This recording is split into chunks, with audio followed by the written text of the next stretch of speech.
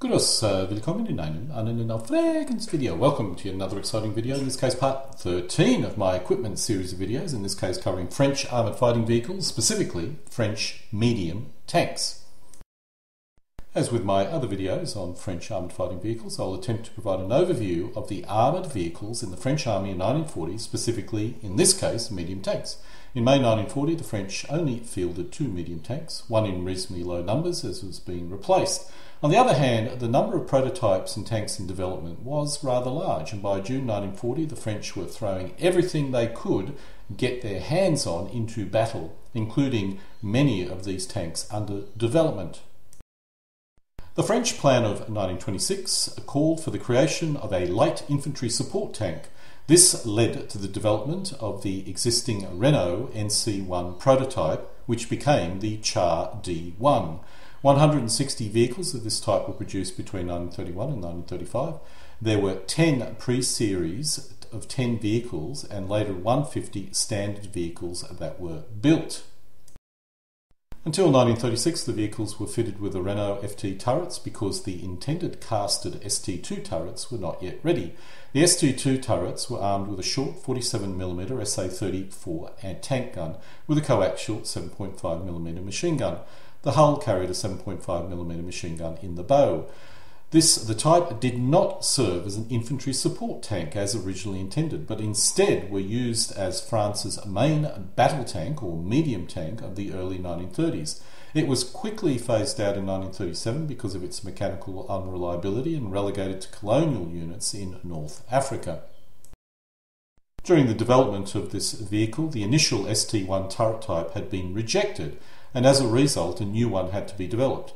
Until it was ready, all 160 Char D vehicles were temporarily fitted with the existing Renault FT turrets taken from the Renault FT material reserve, armed with a 37mm gun. When the replacement to the ST1 turret had been developed, in this case called the ST2, this quickly replaced the temporary turrets already fitted. The ST2 turret was armed with a 47mm gun, which gave it reasonable anti-tank capabilities. The ST2 turret had a very complex geometry with many shot traps, as well as being rather awkward for the crew. The Army was very critical of this general arrangement, but it could not be rejected as deliveries were already greatly delayed. The first replacement turrets were fitted only in early 1936. In March 1934, after 110 vehicles had been delivered, it had been reported that 17 of these were already worn out and had to be returned to the factory for a complete rebuild. Of the remaining 93, 62 were non-operational because of major defects. The fundamental cause of this was that the Renault design team intended to solve the problem of how to combine low weight with low cost by applying weak components of inferior steel quality. In 1935, a large maintenance program was started to improve the Char D1's mechanical reliability. Moving to the next tank, in 1930, at a time the Char D1 had not even entered production, the Renault company agreed to build a better armoured version called the Char D2. By not using old-fashioned rivets, it was hoped to save weight. The tank should have had the potential to serve as an alternative in the role of a battle tank for the heavier Char B, if required in addition. That was also a possible design objective of this vehicle, which was never realised. Organisational difficulties with Renault caused the actual production of the first series of 50 to be delayed to the years between 1936 and 1937. A second series of 50 were ordered in 1938, despite indication that the type was mechanically unreliable, as a possible cheaper addition to the expensive Char B1, although this tank was never deployed in the DCR divisions. With the latter type, in case of war, only a limited number of armoured divisions for the infantry arm could be raised. The Char D2 created the prospect of increasing this number, which was one reason why it was relegated to the role of either medium tank or heavy tank. Due to Renault's financial problems, the second, partially improved version was only completed in early 1940, bringing total production to 100. In essence, the Char D2 was an improved Char D1. Like the Char D1, there was a crew of 3, but the radio telegraphic operator sat to the right of the driver instead of the commander, and the antenna of the ER-52 set had to be moved to a position next to him. To make room, a Hull machine gun was absent. This new configuration had been demanded by the Army to create a roomier fighting compartment. The commander was the sole occupant of the APX-1 turret, acting also as a gunner and loader for the 47mm SA-37 or 34 gun, which had a limited anti-tank capability, and the optional coaxial 7.5mm machine gun. The gun could fire two types of ammunition, a HE called the Obus-D with a shell weight of 1250 grams and a muzzle velocity of 490 metres per second, and an APHE shell, the Obus-B model 1932, with a shell weight of 1410 grams, an explosive charge of 142 grams and a muzzle velocity of 480 metres per second. The first 50 vehicles were delivered between 9th of May 1936 and the 23rd of February 1937. The Ministry of Defence decided on the 10th of April 1937 to place a second order of 50 vehicles. The second production series featured several improvements. The most important of these was the fitting of the APX-4 turret, equipped with a longer SA-35 gun, which had a far better anti-tank capability, with about twice the original armour penetration, mainly due to the longer cartridge and higher muzzle velocity. Due to the longer round, the ammunition load had decreased to 108 rounds. Analogous to the Char B1 bis designation for the similar improved Char B1 version, some internal unit documentation in 1940 began to refer to this second series as the Char D2 bis, but this was never an official name. The D2s, or the Char D2s, were organised into 13 tank companies, with a battalion consisting of 44 D2s in total. Each DLM division would have had 2 such battalions. These tanks were replaced with the S-35 when they became available, but may have been fielded in May 1940 in some cases. Let's move to the next tank, the AMX-34, which was a French tank originally built for the French Army's cavalry units. Its production was cut short, and only a few vehicles were produced out of the batch and available for the Battle of France in the Second World War. While actually light tanks, they were utilised as medium cavalry tanks, which is why they're placed in this video.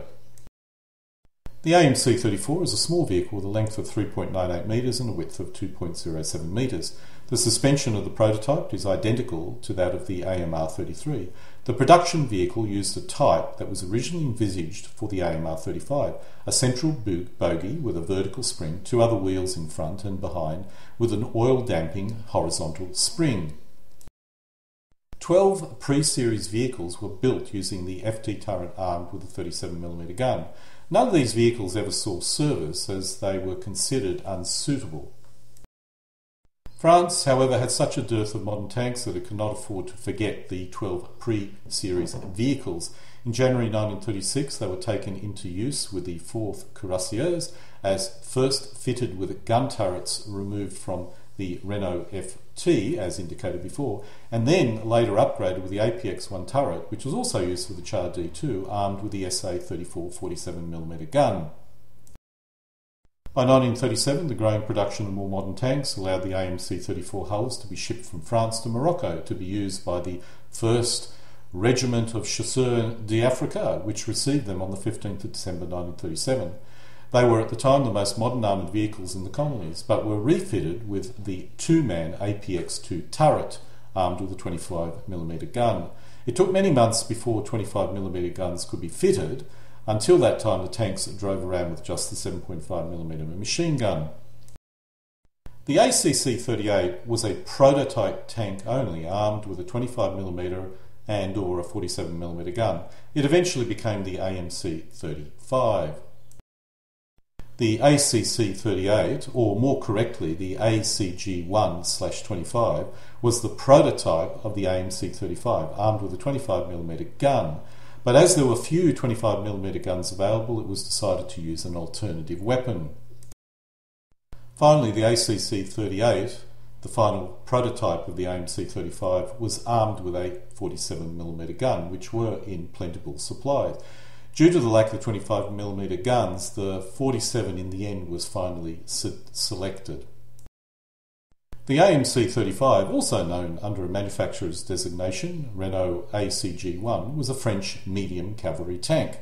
It was developed as a result of the change of the specification that had led to the design of the AMC-34, calling for a vehicle that was not only well armed and mobile, but also well armoured.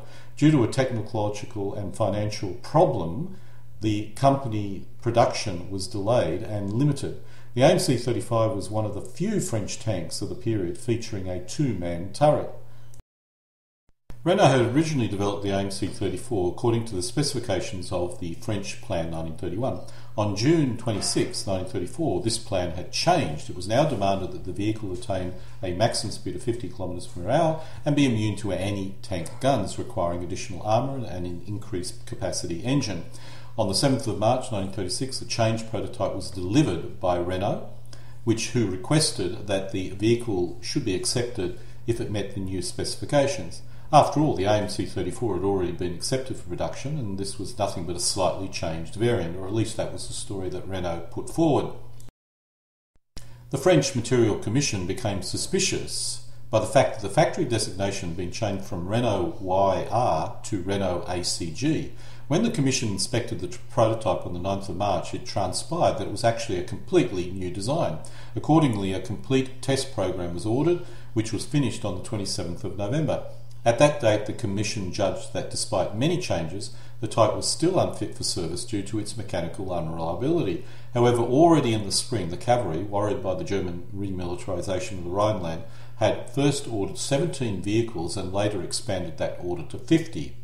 For political reasons, the Commission did not dare to cancel the order. It accepted the type, noting that it would be highly advisable for test types in future completing their test program before any orders were made. The first vehicle was received by the cavalry on the 1st of November 1938. The AMC-35 had about the same dimensions as the AMC-34. The prototype had a two-man APX-2 turret with a commander loader on the left and the gunner on the right, fitted with a 25mm SARF Fortress gun and a 7.5mm machine gun. As all the 25mm Fortress anti-tank guns were needed in the Maggio line, in the production series the 47mm SA-35 was used instead. The roughly octagonal APX-2 turret consisted of cast sections welded, riveted and bolted together. The tank carried 122 rounds and about 5,250 machine gun rounds. In May 1940, at first no French units were equipped with the AMC-35. No crews were trained on the type. After the German breakthrough at Sedan, it was decided on the 15th of May to send the entire tank material reserve to the front line. Several ad hoc units were hastily formed. First 12 AMC-35s were used to equip the 11th group of cavalry.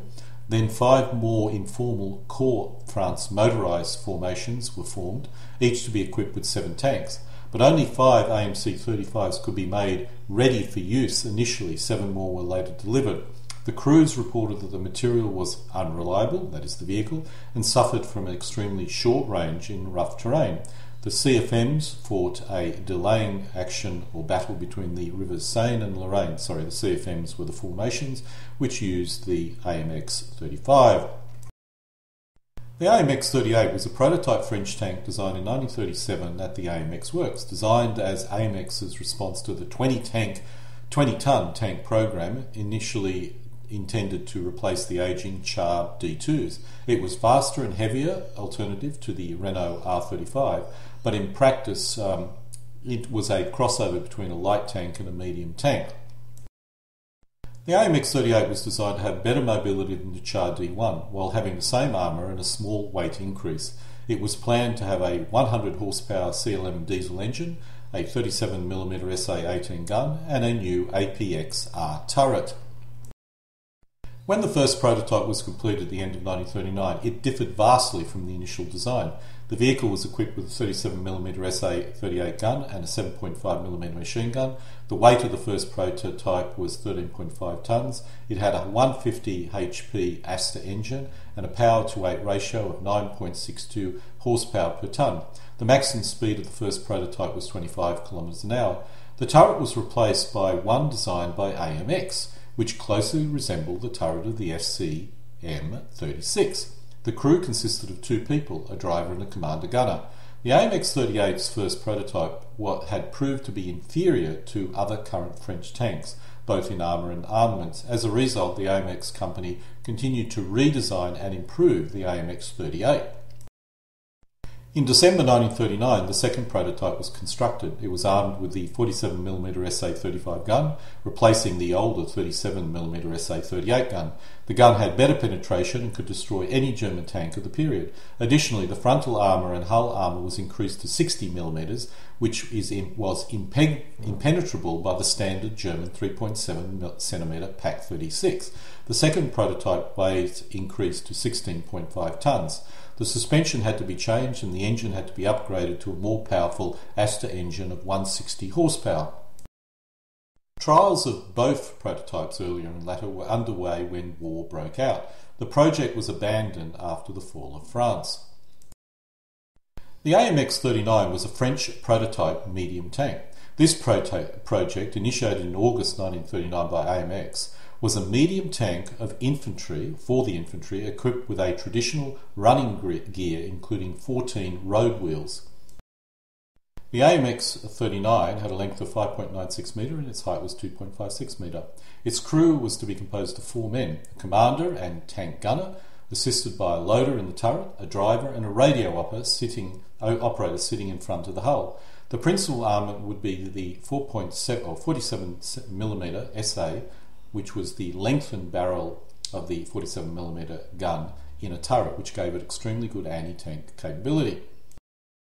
Now we come to the main French medium tank. The Saumur S-35 was a French cavalry tank, medium cavalry tank of the Second World War, built from 1936 up until 1940 to equip the armoured divisions of the cavalry.